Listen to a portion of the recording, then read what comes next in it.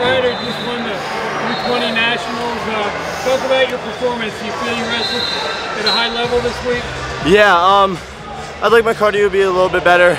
The last match I didn't get my lungs blown out before the match good enough, so that's why I performed like that. But I feel like I ran the gauntlet here, you know. I had to go through Simon, William Henkel, Lorenzo Norman. I had to run this freaking gauntlet, and I got it done. Yeah, well, not just getting it done, you get a tech in the fight, right? I mean, yeah. Where does that tell you where your training is in your preparation? It tells me that all I have to do is just trust in the U20 Wrestling Club in Penn State, because they are the reason I just won that tournament.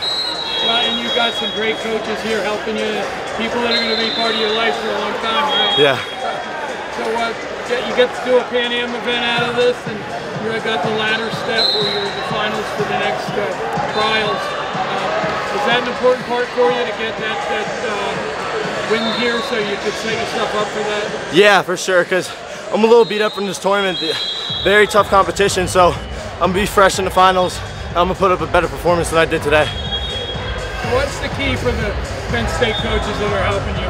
What gives you that extra edge when you're dealing with that group and the people in that room? Yeah, I mean, around my weight, you look at the success that we have. We have Aaron Brooks, Carter Starachi. We just have a bunch of dogs, Bernie, Truax. Like, that just motivates me because I want to be just like them and just fill up in that lineup and be just like them. You've been to the world, you've won medals there. You've also not won medals there. Yeah.